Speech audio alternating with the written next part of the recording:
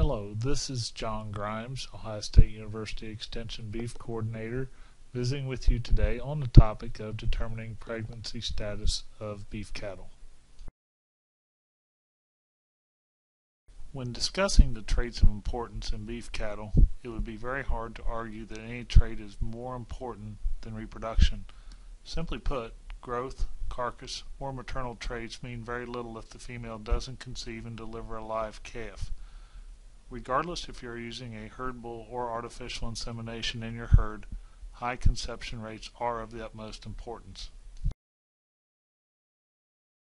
Why should we want to know the pregnancy status of females in the herd? By identifying open females, we can call them from the herd to put selection pressure against poor reproductive performance. Another important reason would be to call open females in times of feed shortages such as we are experiencing in Ohio in 2012. Palpation can help determine an approximate calving date for females bred under natural service, and palpation can also help provide an indication of possible reproduction problems in the herd and get a quicker start on corrective measures.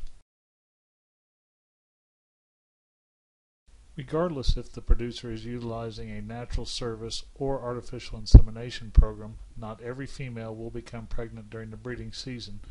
Superior reproductive performance of 95% or more conception rates is an excellent goal to shoot for, but often not obtained.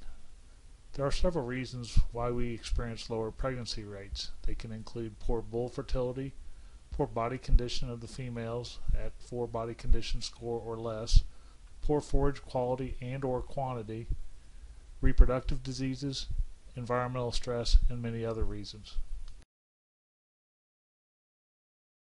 There are appropriate times when we can utilize technology to determine pregnancy status. Through traditional rectal palpation, usually we need 35 to 40 days post-breeding to make an accurate determination.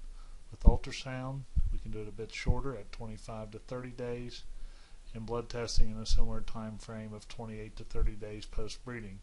Of course, we can always wait until they calve to determine the ultimate breeding status, but this is not an efficient use of resources.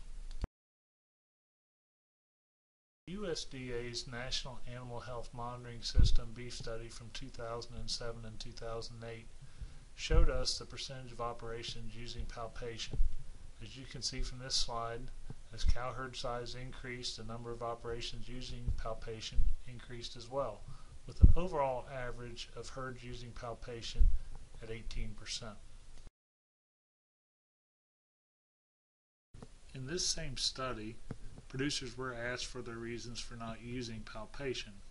The number one reason given for not using palpation was labor, followed second by cost.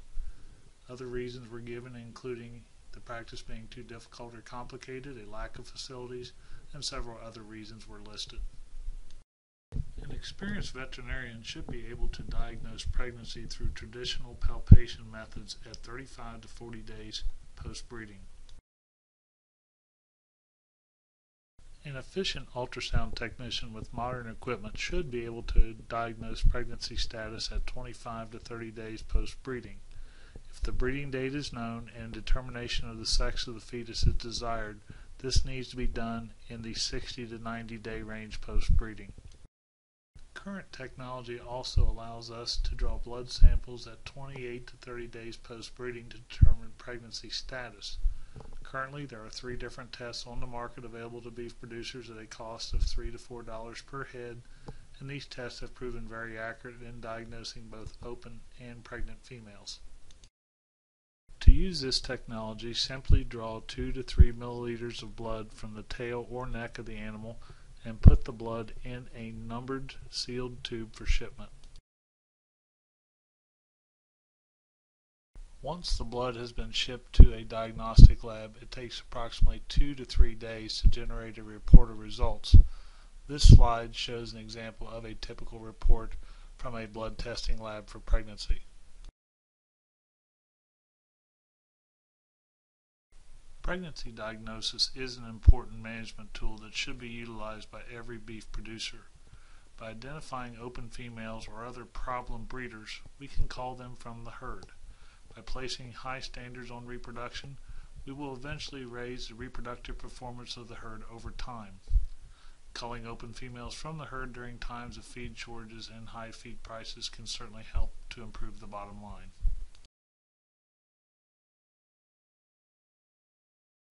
For more information on this subject or many other beef-related topics, go to the Ohio State University Extension Beef Team's website at beef.osu.edu.